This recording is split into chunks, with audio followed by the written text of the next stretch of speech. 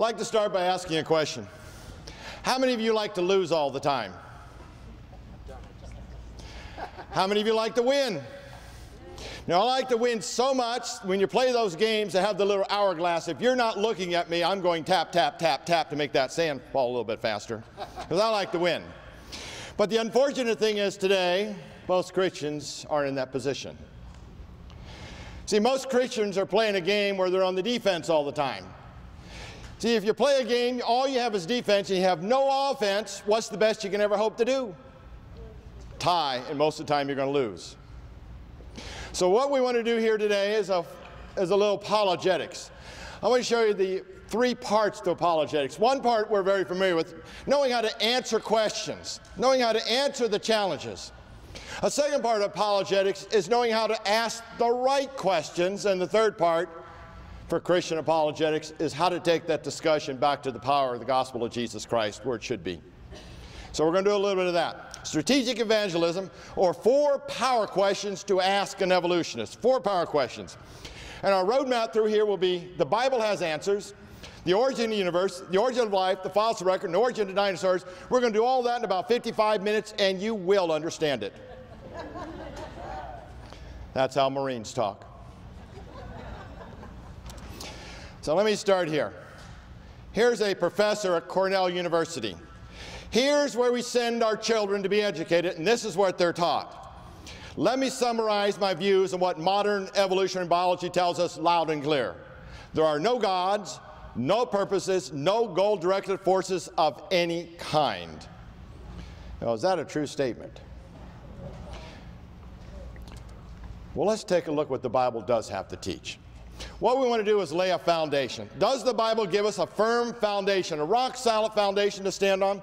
Well, let me go through some questions here. Does the Bible tell us who created? Yes, it does. All through the Bible, we see the theme, God is the creator. Does the Bible tell us what was created? Yes, it does.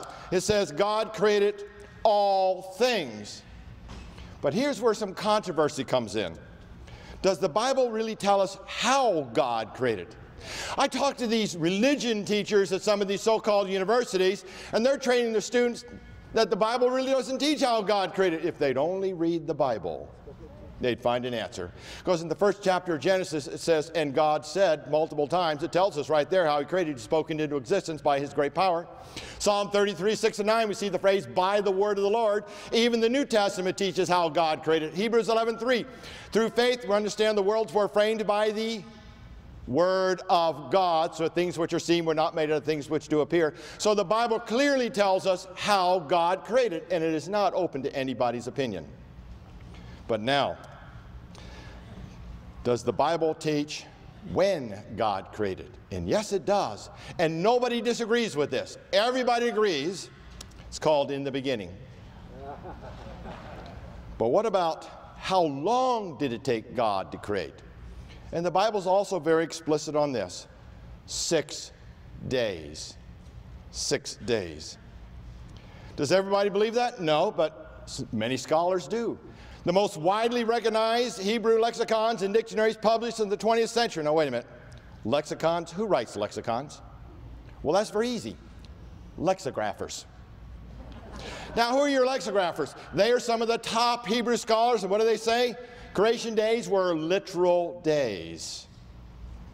So many of your top Hebrew scholars believe that. There are many scientists that believe exactly that God created everything in 6 days about 6,000 years ago. This is just a partial list of the scientists that believe this. So Hebrew scholars and many scientists from all walks of science believe that God created everything in 6 days. Oh, but Mike, you don't understand. You just don't understand this. Genesis is not real history. It's more of just an allegory, good for spiritual teaching. Now, I love it when people make that statement. I just love that kind of a statement. Because here's what I'm going to do. I want to ask you a question. How many of you out there believe the 10 Commandments? Anybody here really believe those 10 Commandments? Well, okay. Do you really believe they really happened? Do you think God really wrote those things down in history? Well, now let me challenge you again. If I were to ask you to go to the book of Exodus and open that up, could you really understand what the 10 Commandments teach? Well, let me give you a couple illustrations. How about this one? Thou shalt not steal. Is that an allegory? Is that real? That's real. We can understand that. The language we can really understand. Thou shalt not steal. It's not hard, is it? How about another one? Thou shalt not murder. Is that an allegory? We hope not. So that's real history. So you agree that the Ten Commandments are real history. They really happened, and we can understand them. So let's go to commandment number 4 in Exodus 20, verse 11. For in 6 days the Lord made the heaven, the earth, the sea, and all that is in them. You just agreed that that's real history, and we can really understand it. 6 literal days. Therefore, I like that word therefore. Therefore, if we don't believe Genesis is real history, then we can throw away the Ten Commandments, because we just said we don't believe them anymore and we cannot understand them. Do you see the tie-in? It's not just the book of Genesis. A belief in our history goes all the way through the Bible. If we can't trust or believe that Genesis chapter 1, 6 days is 6 days, then why in the world do we believe the Ten Commandments? You see the tie-in there. Incidentally, this is a type of reasoning called leading the witness. Lawyers love this. So we know we have a foundation. We know who created, what was created, how it was created, when it was created, and how long it took to create. We have a firm, rock-solid foundation. We have answers. So what is evolution then? You know the sad thing about this is? I can go out and ask 10 different evolutionists to give me a definition of evolution. I'll get 10 different answers. Isn't that sad? No wonder our children are in such confusion. There's no set standard or definition of evolution. So what is it? Evolution is based on something called materialism. That is the ideology that all that exists in this universe is mass and energy. It is the ideology that there is no creator God. Folks, if there's no creator God, there is no Jesus Christ, because the Bible clearly teaches Jesus Christ was the creator. In other words, if evolution therefore is true, then the Bible has to be wrong. But if the Bible is true, then evolution has to be wrong. So let's get into this apologetics now. Now that we've laid a foundation, we've seen that the Bible does supply answers. We know who created, what was created, how it was created, when it was created, and how long it took to create. But what do the evolutionists know? Do they have a foundation? Well, let's start with power question number 1, which is going to deal with the origin of the universe. What do we know? Well, we're being taught that about 13 to 15 billion years ago, there was a sudden Big Bang explosion. It was a hot fireball, an expansion of space and time. That is a wonderful story, just a great story. But the question we need to ask is, where did the matter come from to create that great big fireball? That is a wonderful question. So our power question number 1 is, where did the matter come from to create the Big Bang? And the answer is, I get a lot of time, oh, Mike, let's not talk about that. Science doesn't deal with that. You know what? If science doesn't deal with that, that means only one alternative. Are you telling me that in the beginning God created? No, we can't have that. We can't have that. But you know, there's a big problem here. See, you can't have a Big Bang because you cannot have something go bang until you have something that can go bang. I want to know where the matter came from. That is a perfectly legitimate scientific question. Where did your matter come from to create your Big Bang? And since evolution is based on materialism, all that exists is mass and energy, they do not allow for any supernatural, they have a big problem. Now I'm going to give you some ideas where some of these evolutionists think it came from. Here's Dr. Paul Davies, PhD in physics, wrote a book called The Edge of Infinity, 1995, and he clearly explains where that matter came from. Now remember, evolution is based on materialism, no supernatural, no miracles, but here's what he says. The Big Bang represents the instantaneous suspension of physical laws. The sudden abrupt flash of lawlessness that allowed something to come out of nothing represents a true, what's that word? Miracle. No wonder our students are so confused. Out of one side they say no miracles, no faith, no supernatural, then they go off and say there's miracles. You know there's a big difference between our miracles and evolutionist miracles? In the Bible we have miracles. We recognize there's miracles all through the Bible, but we have a miracle maker, don't we? So at least we have a reasonable faith. Evolution clearly requires miracles, but they have no miracle maker.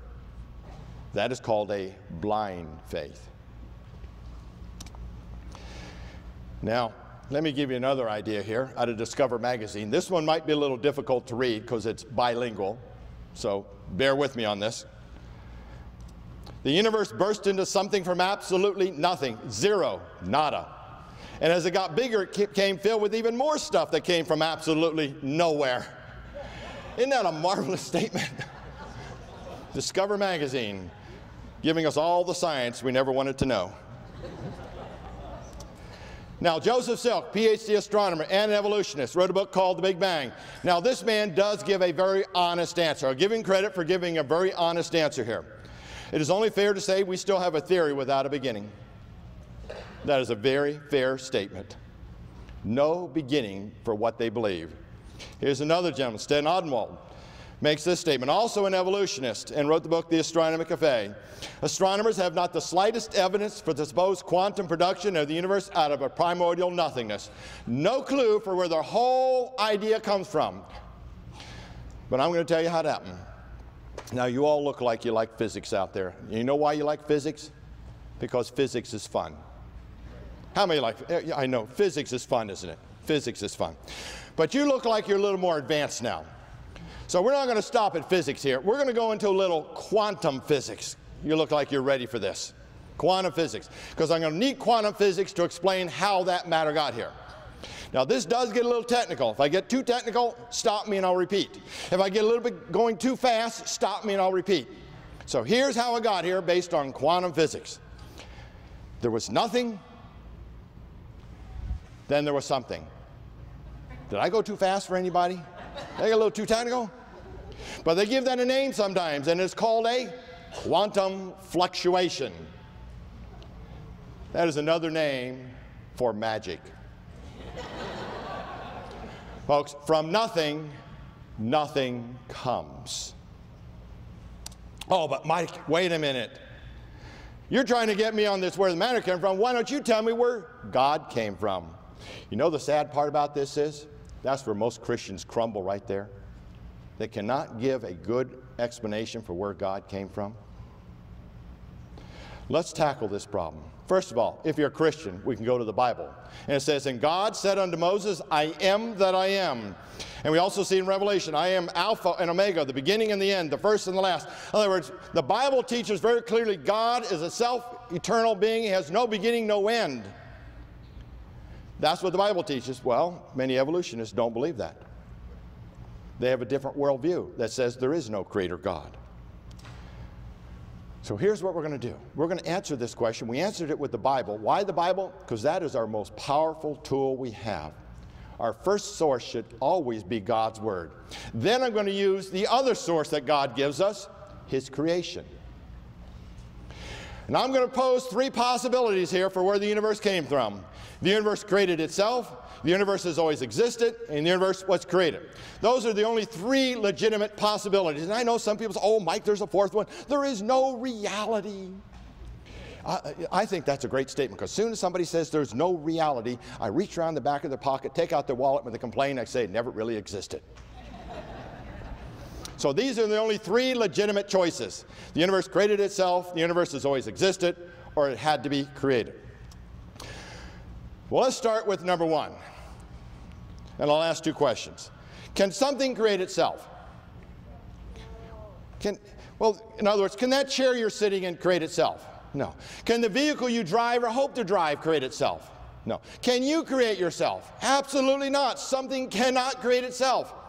Question number two, can nothing, an absolute void, nothing create something? The answer has to be no, because we know from the Latin, from nothing, nothing comes. Something cannot create itself. Nothing cannot create something. And that would also violate the law of cause and effect, which says for every effect there must be an equal to greater cause. Folks, if you're going to have nothing create something, we have a violation of that law, because the effect cannot be greater than the cause, and nothing cannot be greater than something. Therefore, I love that word, therefore. Therefore, we can conclude, based on the laws of science, the universe could not have created itself. The laws of science and logic clearly teach the universe could not have created itself. That leaves us only two options now. The universe has always existed, it is eternal, or there had to be a creator. These are the only two options we have now. So let's examine the universe has always existed. And we're going to go to one of the laws of science called the second law of thermodynamics. Now, the second law of thermodynamics, I'm trying to say that slow now, because if you haven't noticed, I do have a speech impediment. I do not breathe when I talk. It basically teaches that the whole universe as a whole is losing its available energy for doing usable work. In other words, the usable energy in this universe is wearing down. It's constantly wearing down. In small pockets, we might borrow a little energy from here to supply over here, but the universe as a whole is losing its energy, losing its heat energy. In other words, molecules as a whole are slowing down. Therefore, if this universe was eternal, we would be in what is called a virtual heat death, meaning there'd be virtually no molecular movement. Everything would have lost its available heat energy for doing work. Therefore, the universe cannot be eternal. It had to have a beginning. So our three possibilities now: the universe created itself has to be false based on the laws of science and logic. The universe has always existed has to be false based on the laws of science and logic. That leaves us one possibility. Based on science, there can only be one possibility, and that is, in the beginning, God created the heaven and the earth. See, God gave us two sources of information, two sources of knowledge. His Word, which clearly teaches He's the creator of all things, and His creation, which verifies that there had to be a creator. We can use them both. Now, let's take this to the next stage now, strategic evangelism. We've just shown how to ask a question. Where did the matter come from? Now we need to take that question to the gospel, where the power is. If evolution is unable to explain the origin of matter and energy through naturalistic means, it is without a foundation. Why should I accept evolution when you cannot produce the evidence? I already have a faith. Tell me about your faith, and I will tell you about my faith. And oh, by the way, would you tell me what your faith has to offer me, and I'll tell you what my faith in Jesus Christ has to offer you. You see how we do that? One power question. Where did the matter come from? They have no foundation, no answer. We do. If they have no foundation, no answer, they're asking us to accept evolution by faith, and we already have a faith. And our faith has answers. Therefore, it is logical and reasonable to believe that God, not unknown magical events, created the universe. See, we have a rock-solid foundation. We know who created, what was created, how it was created, when it was created, how long it took to create. We have answers. They're in God's Word. So for the evolutionists, have no foundation. So let's go to our power question number 2, which is the origin of life. How did life originate? There's only two possible answers to that question. Life evolved by natural processes, or life was created. There are no third choices. People say, oh, Mike, you're being awful narrow-minded about this. There are other ways we could have gotten here. My response to that is, name one. I have never had anybody name a third possible way we could have gotten here. Oh, but Mike, we came from outer space. Does that really answer the question how life originated? No, it doesn't. Just pushes the question to outer space. The question is, how did life originate? And only two possibilities. Now, the model of evolution teaches that about 4.5 billion years ago, the earth formed all by naturalistic processes. This is their foundation for how life got started. Then over long periods of time, chemicals began to form in a pool where they've nicknamed the primordial soup. Then over more long periods of time, these chemicals bonded together to make molecules. And finally, over more long periods of time, these molecules bonded together to make the first living cell. And we have our formula, time plus chance equals life. Does that make you feel pretty good about yourself? Something exploded, formed a pool of chemicals, and here you are. That gives you some self-worth there. You know, the Bible teaches something very different from this. Probably one of the best verses in the Bible dealing with creation comes out of the New Testament.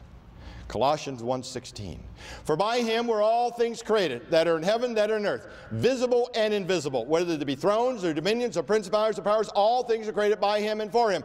Notice the use of the word all there. You know what all means? All. But you know, God made sure we understood it meant all. Notice the phrase, visible and invisible things. Doesn't that cover all things? The things we can see and the things we can't see means all. So God was very explicit that he created all things out of Colossians 1:16. So we have a difference on how life originated. Now before we get into this a little bit more, I need to do a little review. Need to review some biology terms. Now the reason I take time to do this is because sometimes we have people coming to these lectures who have been out of the biology classroom for maybe a year or two. So we need to do a little review here, a little refresher. Now our first term are the atom. What are atoms? They're a basic unit of matter. That's not too hard. Basic unit of matter. Now what do atoms like to do? Well, sometimes atoms will bond together to make things known as molecules. And we're all familiar with the molecule water, H2O. So atoms can bond together to make molecules. Now what do molecules do? Well, molecules can bond together to make amino acids. So amino acids are very important. Why? Because sometimes they're considered the building blocks of life or building blocks of proteins. In other words, if you can't get amino acids, you can't get life. So they're very important. And then finally, what will amino acids do? Well, sometimes they will bond together to make proteins. So atoms can make molecules, molecules can bond together to make amino acids, and amino acids can bond together to make proteins. Doesn't that make biology really simple now? See how easy biology really is? Well, there's a little more than that, but that's all we need to get through this section. Now, this picture I'm showing up here is in just about every biology textbook in this country. It's called the Miller experiment. In the 1950s, Miller set out to create the building blocks of life. Now, notice I didn't say life. His objective was not to create life, but to create the building blocks of life. So Miller built this spark chamber in his laboratory. In there he tried to simulate the Earth's atmosphere of billions of years ago. So he put gases in there such as methane, ammonia, and he left oxygen out. Then he generated electrical sparks in there to drive the chemical reactions. Then it goes on to state that Miller got amino acids. And that is a fact. Miller did get amino acids. So what they're teaching is, why do we need a creator God when we can do it ourselves? That's the teaching our students get in many schools today. But to coin somebody else's phrases here, let's look at the rest of the story. Let's look at those pieces and do a little critical thinking. Number one, why did Miller use the gases he did? And question number two, what type of amino acids did Miller get? They don't tell us that. Did he get the right kind for life, or did he get something else? Now we could go on and do other questions about this, but all we're going to need is two here. So let's start with the oxygen in life. Miller left oxygen out of his experiment. Why did he do that? Well, he had to. See, he knew, based on empirical science, observable and repeatable science, that in the presence of oxygen, life cannot start. See, oxygen is necessary for life to sustain life, but it is detrimental to the origin of life. It just destroys the molecular bonds. So Miller left oxygen out. But what does the scientific evidence tell us about this Earth? It says the only trend in the recent literature is the suggestion of far more oxygen in the early atmosphere than anyone imagined. In other words, the scientific evidence overwhelmingly concurs that this planet has always had freestanding oxygen in the atmosphere. So the evidence by our textbook authors is being ignored. So let's do that also. Let's play the game, and we will ignore the scientific evidence. So if we take all the oxygen out of the atmosphere, we also take something very important away. Anybody know what that happens to be? It begins with an O. The ozone, made out of oxygen, O3. You know what happens when we take that ozone away? We all become instant crispy critters. Because the ultraviolet rays of that sun will just come down and fry all life. So what we know based on observable and repeatable science is that life cannot start with the presence of oxygen, and it cannot start without oxygen. Isn't that good news? It's starting to look like we might need a creator here. Wow. But we do have to address this other issue. Miller did get amino acids. So we have to address that. But there's something interesting about these amino acids. First of all, there's about 2,000 different types of amino acids out there, but only 20 are used in life. That means life is very selective. You get one of these wrong amino acids, and you could be in big trouble. Now, these amino acids come in two shapes. Just like we have a left hand, we have a right hand. Well, left and right hand are about the same, aren't they? 4 fingers and a thumb. But are they really the same? Not quite. Notice what happens when I put one hand behind the other. Notice the thumb and the fingers are on the opposite side. So they're not quite the same. So your left and right hand are what you call mirror images of each other. Now, why is this important? See, this is important because these amino acids come in two shapes. Guess what we call them? Left-handed amino acids and right-handed amino acids. What's the difference? Well, just like our hands, left and right-handed amino acids have the same components, same atoms. And also like our hands, left and right-handed amino acids are mirror images of each other. Now, why is this so important? This is important because every amino acid in every protein in your body, and you have trillions of these, is left-handed. You do not have a single right-handed amino acid in any protein in your body. Matter of fact, every life form, all of life, has 100% left-handed amino acids in every protein. There are no right-handed amino acids known to be used in any proteins in life anywhere. Now, why is this important? This is important because what our textbook authors failed to put in the textbooks. What Miller really ended up with was an even mixture of 50% left-handed and 50% right-handed amino acids. Folks, that is not life. That is like a poison to life. Every experiment we have ever done has always ended up with about an even mixture of left and right-handed amino acids. Every one has failed. Even when we start with all left-handed amino acids, we can do that, put them over here. When we start with all left-handed amino acids, they will naturally start reverting back to a mixture of left and right-handedness. In other words, the tendency is always away from life, never towards life. So how could it get started? But it gets better. The more you learn about science, the more you see there has to be a creator. When we die, we're made up of 100% left-handed amino acids. When we die and we become as dead as we can be, and that's going to be pretty dead. Do you know what happens to our 100% left-handed amino acids? They start reverting back to a mixture of left and right-handedness. What did Miller really simulate? Death, a poison to life.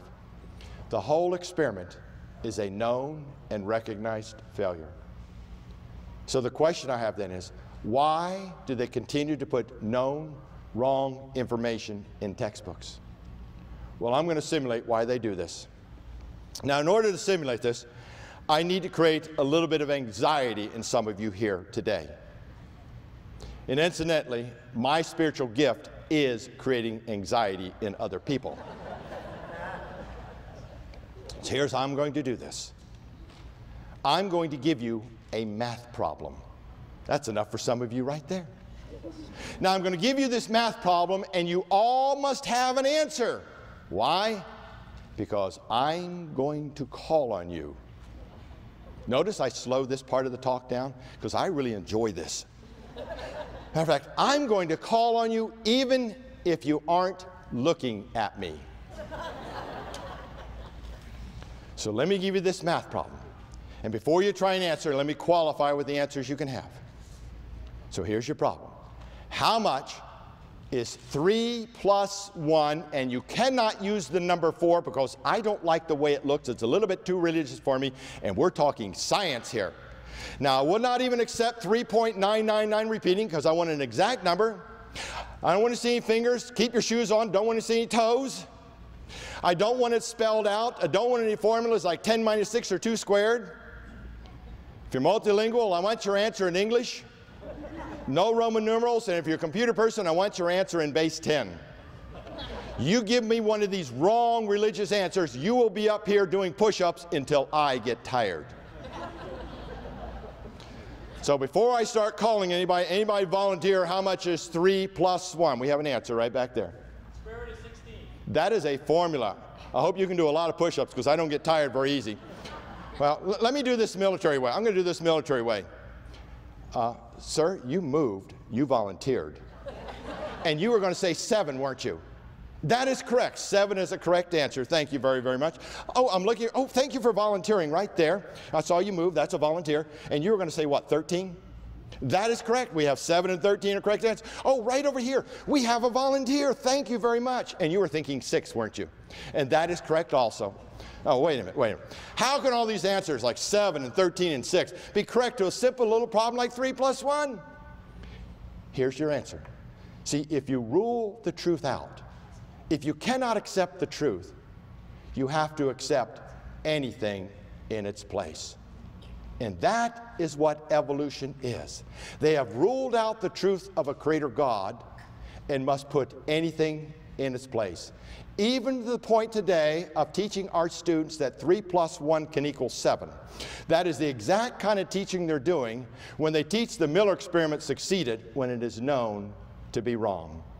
What we are observing today out of our universities and high schools is our students are coming out of those schools repeating the same mistakes we did 30 years ago because we're unwilling to teach all the scientific evidence. Oh, but Mike, I got a counter argument. Just give it enough time and it will happen. I have 2 questions about that statement. Number 1, is that a valid statement? Is that even a scientific statement? And the answer is no to both. Has nothing to do with science.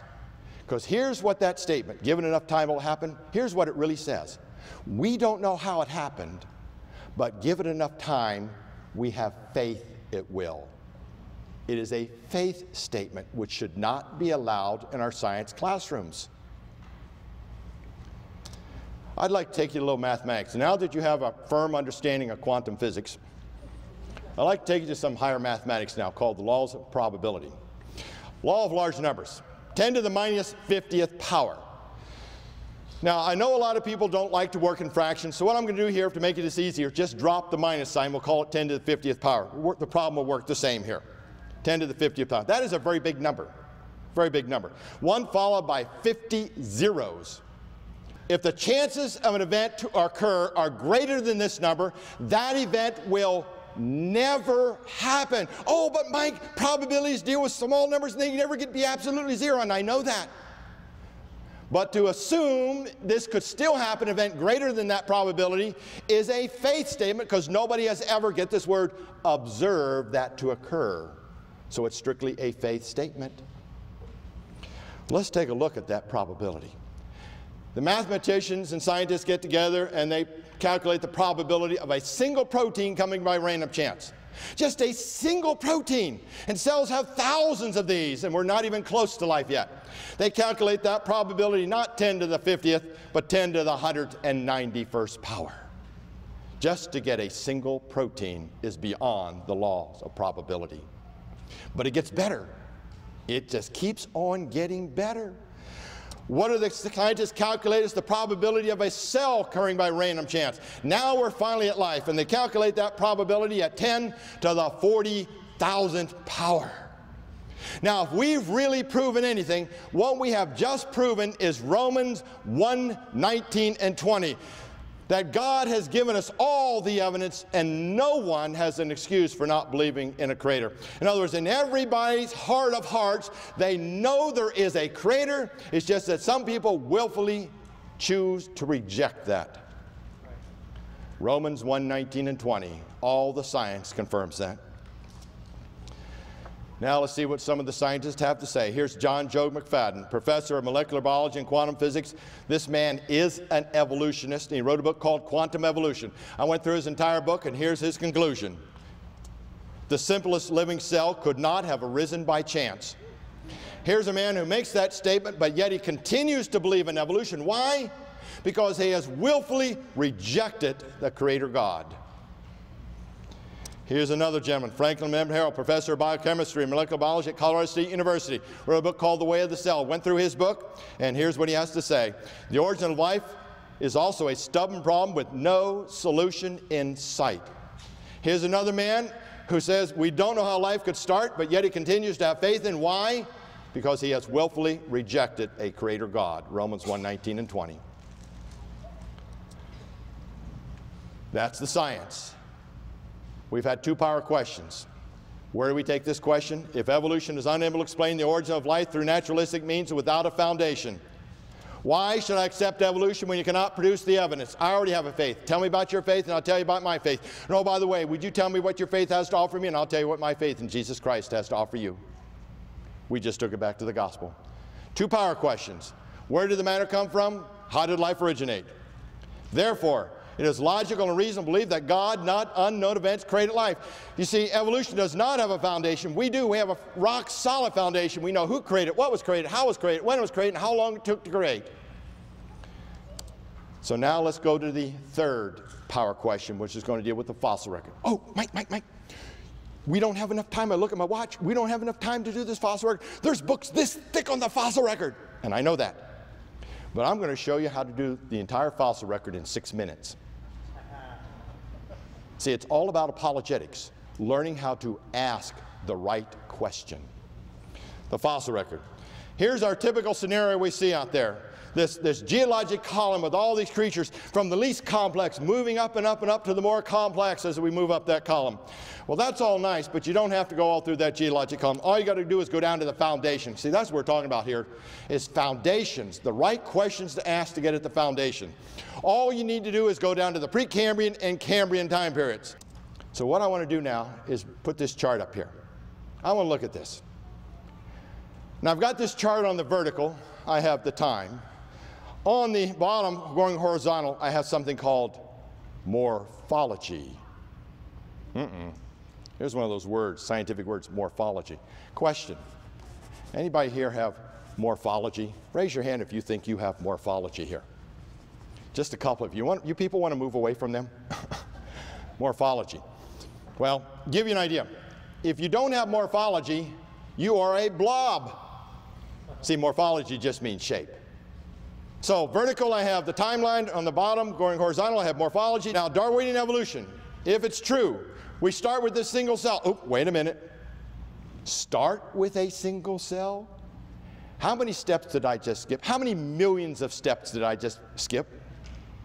You see, it goes back to the origin of life, doesn't it? How did you get that first cell? They can't answer that question. See, I don't like to let them assume these things. They're claiming to be scientific. Let's get rid of their assumptions. You can't assume a cell came into being. We already saw that that can't happen by any known science. But we'll just start here. They've got that single cell. Then they have this tree of life branching up to all these diversity and complex creatures. Now, if evolution is true, if it really is true, we should find all the transitions between the Cambrian and Precambrian, the Precambrian and Cambrian. We should find single cell, which we do. We should find 2 cell, 10 cell, 100 cell, 1,000 cell, million cell creatures. If evolution is true, we must find that. But in fact, what we find in the fossil record is the appearance of very complex creatures with 0 transitions. Anybody know how much 0 is? 0. 0. In other words, the fossil record, the foundation for the rock fossil record is missing. You don't have to go anywhere else. And I won't even settle for 2 or 3 or 4 alleged transitions. Folks, there needs to be millions of transitions before I will accept evolution. I need to see the observable evidence. Why? Because great claims require real evidence. Oh, but Mike, what about these whales with legs we found? There are certainly transitions. Folks, we have found 4-inch knobs on a 70-foot whale. You know what a 4-inch knob on a 70-foot whale is? It's not a leg, it's a pimple. Fossil record, Ernst Mayr, former professor of zoology at Harvard University, considered to be Darwin of the 20th century, wrote a book called What Evolution Is. I went through his entire book, and he starts off this way. He says, given the fact of evolution, notice he calls evolution a fact. Here's how he supports his facts. One would expect the fossils to document a gradual steady change from ancestral forms to the descendants. But this is not what the paleontologist finds. Instead, he or she finds gaps in just about every phyletic series. Went through his entire book. All he could come up with about a half a dozen alleged transitions. That is not evolution. That is supporting there had to be a creator. That's what his book really supports, is a creator, whether he knew it or not. Fossil record. Based on the evolution model, the entire foundation for the Darwinian evolution, the fossil record is missing. You know where we go now? Why should I accept evolution when you cannot produce the evidence? I already have a faith. Tell me about your faith and I'll tell you about my faith. Didn't we just do that in about 6 minutes? The entire fossil record. You see, if they're going to go off to these, this Archaeopteryx, this missing link between dinosaurs and birds, don't go there unless you're prepared to. Go back down to the foundation. Stick to the foundations. If they don't have a foundation, they have no starting point. See, we have 3 foundational questions so far. Where did the matter come from? How did life originate? Where are the millions of transitions between the Precambrian and Cambrian?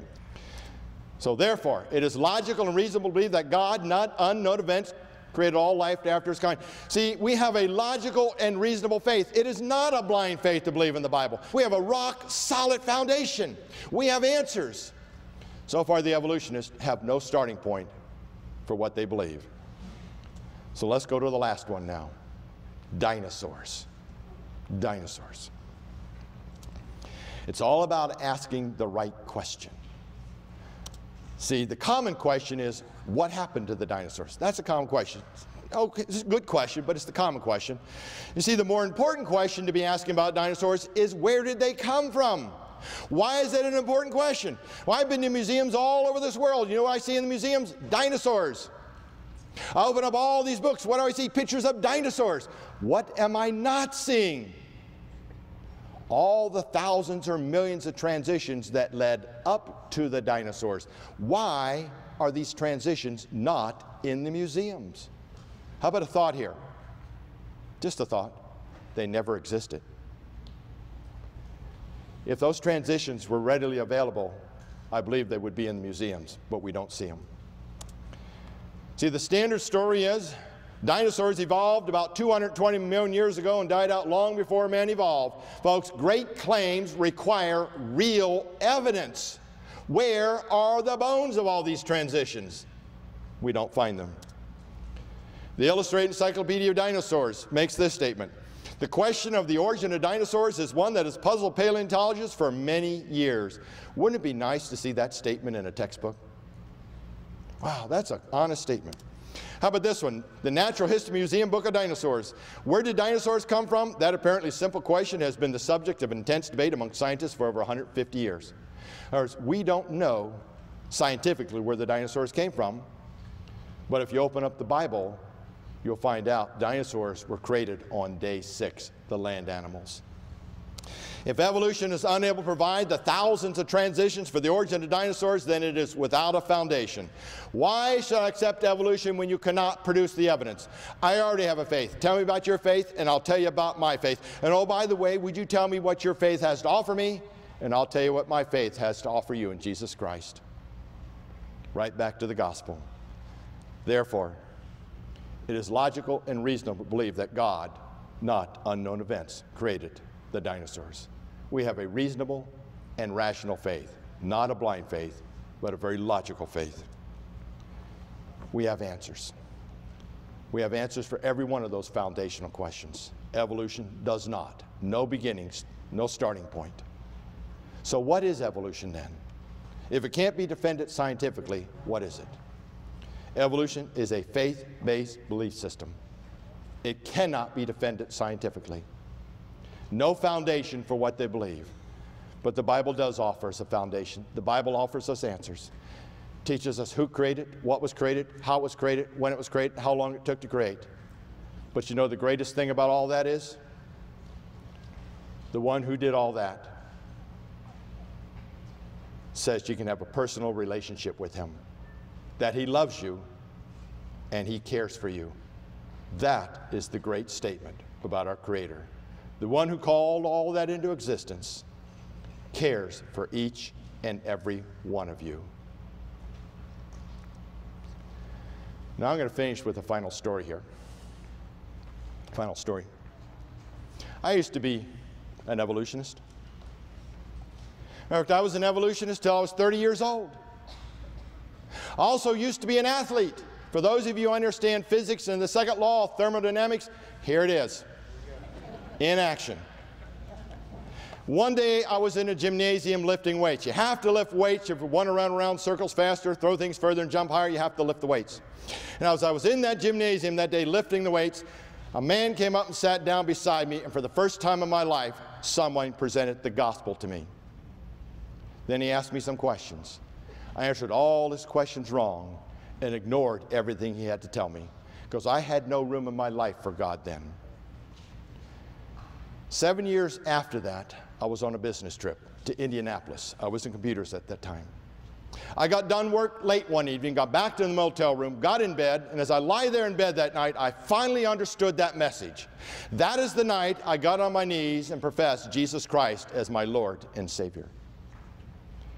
And as I crawled back into bed, I still couldn't go to sleep because I had a desire to teach the book of Genesis, which I had not read yet. So I reached into the drawer in that motel room and pulled out the Bible and began reading the book of Genesis. And as I read, I instantly knew if I couldn't trust that first chapter, I was not going to bother reading any other part of the Bible because I couldn't trust it. Or some, not all, but some of what I was taught at universities was not true. So I had the opportunity to travel all over this country, and I talked to these professors, and I asked the scientists the questions, the foundational questions. I soon found a pattern to their answers. They had a lot of wonderful stories, but not one of them could answer the questions. So I decided, why should I believe in evolution when all these learned men could not provide answers for me? But when I turned to God's Word, I found answers. I found hope. So I became a creationist. I did not compromise His Word. Several years ago, my wife and I, Leslie, were on a 6-week speaking tour throughout the Southeast. 6 weeks we were on the road speaking about creation evolution. We stopped in one place in Jacksonville, Florida. And we got there, we were staying with a pastor that night. And after we got there, I sat across from this pastor. And we began talking about the Bible. We talked about creation evolution. Then we started talking about some other things we had done. And we found out we had both been in the Marine Corps at the same time. And once you find out you've been in the Corps, it kind of gives you an instant bond. So we began to reminisce. Thank you very much for that. We began to reminisce what we had done in the Corps. And we found out we had both been stationed at Quantico, Virginia, a large Marine Corps training base. So we reminisced what we had done there, the people we knew. And we continued to talk and talk. And then we found out we had both been stationed at Yuma, Arizona at the same time, a small Marine Corps air and missile base. So we reminisced about that and talked and talked. And all of a sudden, he sat back in his chair, stopped talking, and he looked right at me. And then he said this, I remember you. Do you remember me? 27 years ago in a gymnasium, I gave you the gospel presentation. Same man. See, God brought us back together again because that man did what he was supposed to do and what each and every one of us here is commanded to do. And that is go out and give the truth. Don't worry about changing anybody's lives because we can't do that. That's the Holy Spirit's job. Doesn't that make it easier? Just go out and give the truth. It took me 7 years to understand it, so don't worry about time. But you know, you can't give that truth. You can't bring down those strongholds if you don't know the truth. Simply hearing apologetics does not make you an apologist.